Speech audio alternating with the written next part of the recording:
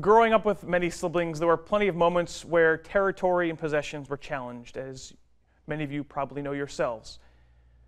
Recently, one of my brothers reminded me how he and my other brother, who shared a room, used to have different definitions of a clean room.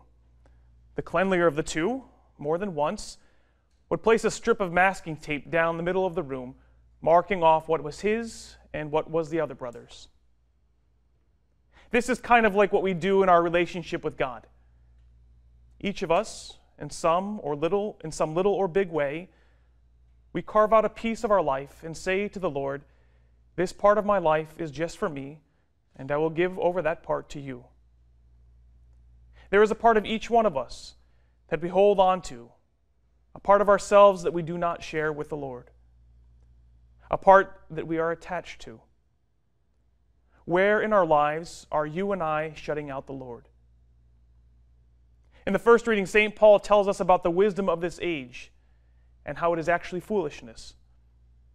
The wisdom of our age tells us that happiness is found in possessing. It's found in excluding God from certain parts of our life. And this is, in fact, we know, foolishness. The wisdom tells us that one should either work so much to consume, or that one should work as little as possible and expect that others will give to them what they think they are entitled to. Either way, it's foolishness to think that possessing material objects or consuming oneself with one's selfish desires will bring happiness. Wisdom, in fact, is just the opposite. That in letting go of everything, which seems foolish to many people today, that in letting go of everything, opening oneself to God, it's then that we actually possess the most, God Himself. Today's psalm reminds us that to the Lord belongs the earth and all that fills it. It is this piece of wisdom Simon Peter and the other fishing disciples realized in today's gospel. After relying upon their own skills and knowledge all night, these fishermen caught nothing. They were left unsatisfied. However, the Lord tells them to throw the net to the other side. Simon Peter is willing to give it a shot. He's willing to open himself up to the Lord. There is not merely a realization that the seas, all the fish, belong to the Lord, but that I, Simon Peter, belong to the Lord.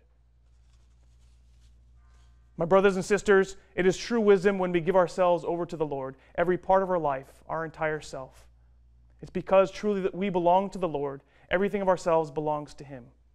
And so it is our prayer to St. Peter, asking him to intercede for us, that by the grace of God, we might know that it is only by letting go and giving ourselves over to God's providence that we will receive what we want most, Jesus Christ, and the eternal happiness that God has offered to us from the day of our baptism.